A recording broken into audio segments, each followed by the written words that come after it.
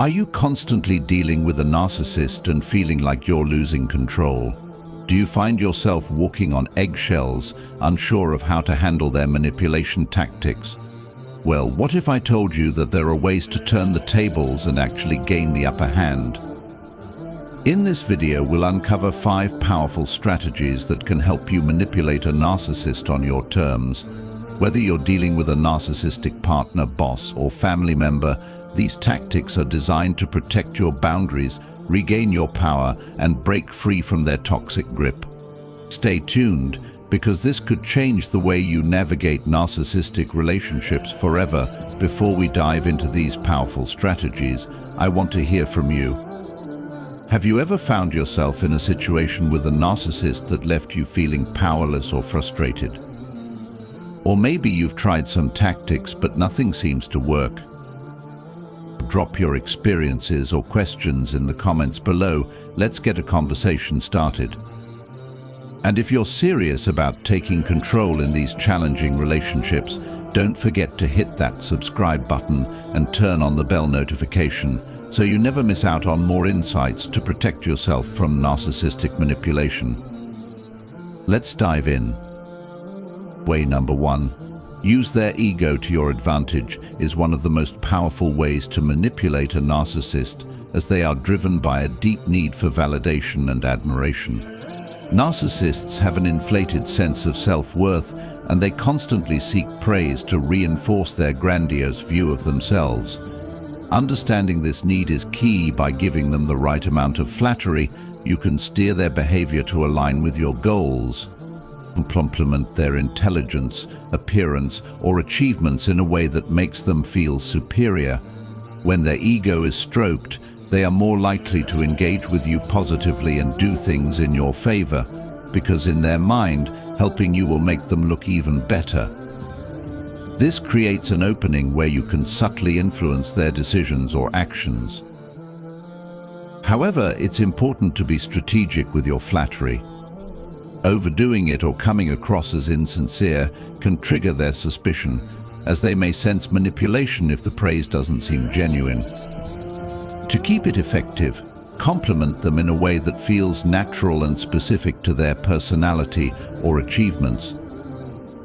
By offering praise in moderation, you keep them hooked, and they'll start associating you with their sense of superiority. This dynamic gives you leverage. Once they're drawn into your orbit by their own inflated ego, you can guide them toward your desired outcome, making them feel like they are in control, while subtly getting them to act in your best interest. Way number 2. The grey rock method is a powerful tactic for dealing with narcissists, and it works by turning yourself into a neutral, emotionally uninteresting rock in their world of drama and attention-seeking behavior. Narcissists thrive on emotional reactions. They want to provoke, control, and manipulate others by triggering strong feelings. By becoming emotionally unavailable, you essentially remove the fuel that feeds their behavior. When you stop reacting emotionally, showing distress, or giving them the satisfaction of a dramatic interaction, the narcissist is left with nothing to work with. They lose interest in trying to manipulate or provoke you because there's no payoff. Instead of feeding their need for validation or control, you become an empty emotional vessel, leaving them craving more without ever being able to get it. What makes the grey rock method so effective is that it disrupts the narcissist's usual power dynamic. They thrive on attention, admiration, or conflict, and when you don't engage, they have no control over you. And it frustrates them, but they may not know how to break through your indifference. This technique is particularly useful when you have to maintain minimal contact with a narcissist, such as in a workplace or family setting. By remaining emotionally neutral and non-reactive, you signal that you are not an easy target for their manipulation, and over time, they may move on to someone else who offers more emotional fuel. The result is a safer, less stressful environment for you, while the narcissist is left powerless to influence you. Way number 3. Setting boundaries and being consistent is one of the most powerful ways to manipulate a narcissist, because it disrupts their ability to control and exploit you. Narcissists often test limits, push boundaries, and have little regard for others' personal space or emotional needs. However, when you establish clear, firm boundaries and consistently enforce them, you show the narcissist that you won't tolerate their manipulative behavior. This can be anything from limiting the time you spend with them, refusing to tolerate disrespect, or making it clear that certain behaviors like gaslighting or emotional manipulation will not be accepted. Setting these limits puts you back in control and demonstrates that their usual tactics won't work on you, forcing them to reassess their approach. The key to making this strategy work is consistency. Narcissists will test you repeatedly to see if you'll break, so if you allow even one boundary to be crossed, they will perceive it as a sign of weakness and continue pushing. By standing firm, no matter how much pressure they apply, you make it clear that you are not easily manipulated. Over time, they will begin to recognize that you are not a source of supply they can easily exploit, which can lead them to either back off or attempt to find someone else to manipulate. Staying consistent in your boundaries doesn't just protect you, it also shifts the power dynamic, showing the narcissist that you are the one in control. Number 4. Going no contact with a narcissist is one of the most effective, yet often most challenging, strategies to regain control over your life and protect your emotional well-being.